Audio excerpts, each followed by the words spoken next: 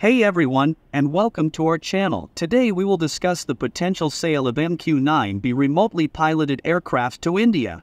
On February 1st, the US State Department approved a possible foreign military sale to the government of India of MQ-9B remotely piloted aircraft and related equipment for an estimated cost of about $4 billion. The proposed sale will improve India's capability to meet current and future threats by enabling unmanned surveillance and reconnaissance patrols in sea lanes of operation.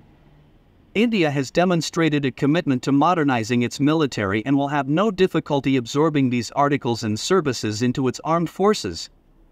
The Indian Navy has already leased 2 Sea Guardian systems.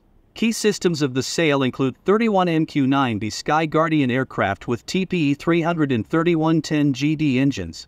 The Indian Navy will receive 15 units, while the remaining 16 will be distributed equally between the Indian Army and Air Force. MQ-9B remotely piloted aircraft systems, known as Sky Guardian, is meant for intelligence, surveillance, and reconnaissance. With Sky Guardian, joint forces and civil authorities can securely integrate into civil airspace and fly over the horizon via satellite for up to 40+ hours in all weather conditions. This allows for real-time situational awareness delivery anywhere, day or night. TPE 33110GD engine has a commonality with Hindustan Aeronautics trainer aircraft HTT-40 equipped with TPE 33112B engine. The Hindustan Aeronautics Dornier 228 uses TPE 33110GP12JR engine. The main radar is Select Seaspray active electronically scanned array surveillance radars. This is likely the Leonardo Galileo Seaspray 7500E or 7500 V2 surveillance radar for land and maritime intelligence applications. Key systems included in the potential sale are 161 embedded global positioning and inertial navigation systems, 35 L3 Rio Grande communications intelligence sensor suites, 170 AGM-114 are Hellfire missiles for anti-armor use and range of up to 11 kilometers. 310 GBU-39B/B laser small diameter bombs, and extended range all-weather, day or night 250-pound class, guided munition. The notable support system included is KOR-24A small tactical terminals.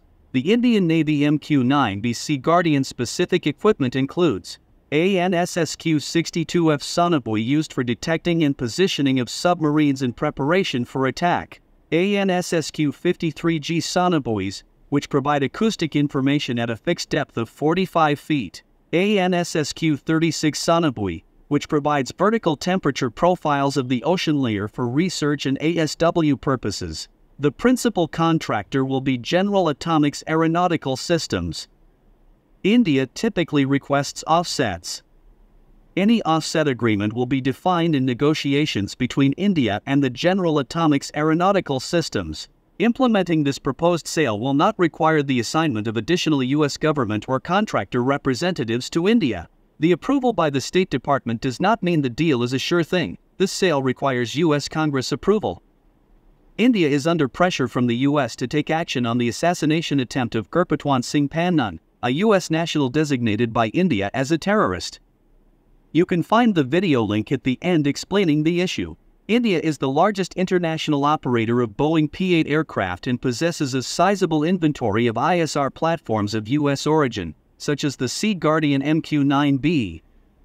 These 2 platforms might be piloted and integrated into the merged network to maximize the processing, exploitation, and distribution of intelligence for partner nation activities.